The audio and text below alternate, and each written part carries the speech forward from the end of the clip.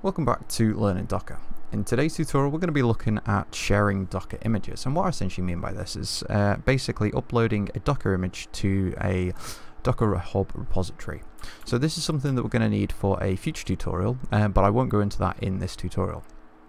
So what we need to do first is essentially just create a Docker image, and we can do that by just using a very simple Docker file. So all this does is build from the PHP 7.2 Apache, copy a file to a directory on the virtual machine on the Docker container, run a couple installs of PHP extensions, and that's basically it. Okay, so we're going to do this by simply doing a Docker build. We're going to tag it. Now this is basically a local tag. I'll come on to a repository tag in a second. So PHP MySQLi Apache, and we're going to build this directory. So we've built that. It was quite fast because I've already built it before.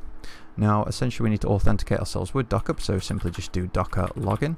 If you're using something like Linux, you're probably going to get a prompt at this point to enter your username and password, but if you're using Windows or Mac and using the Docker client, it should already have pre-filled your authentication details, assuming that you're already logged in. So the next thing to do is tag our image for repository. So we do this by Docker tag PHP MySQLi Apache. Now your username is has to be here, so it's going to be for me Docker James 85 / PHP MySQLi Apache.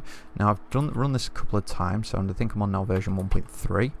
So if I run that, it will now tag my PHP MySQL Apache image, and it'll allow me to basically push my Docker image up to the repository. So if I do Docker push Docker James 85 / PHP MySQLi Apache : 1.3.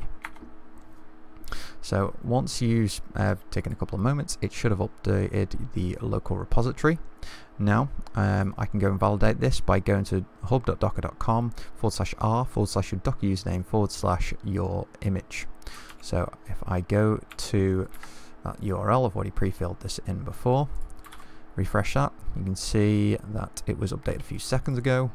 Look at the tags for this repository, and you basically see I created version 1.0 6 days ago, 1.1 2 days ago, 1.2 5 minutes ago, and 1.3 a few seconds ago, which is what I just created.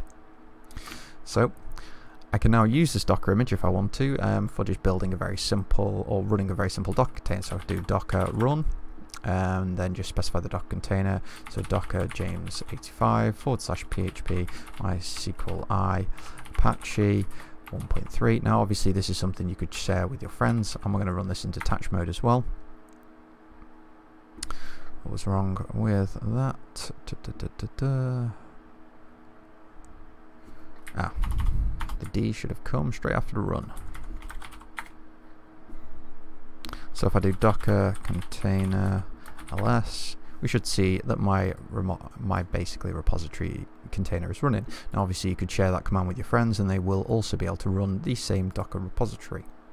And that is basically it for today. That's how you will create a Docker repository. I know it was quite a short one. In the next tutorial will be a little bit longer and a little bit more complicated than this, but I hope you found this useful. If you did, give it a thumbs up.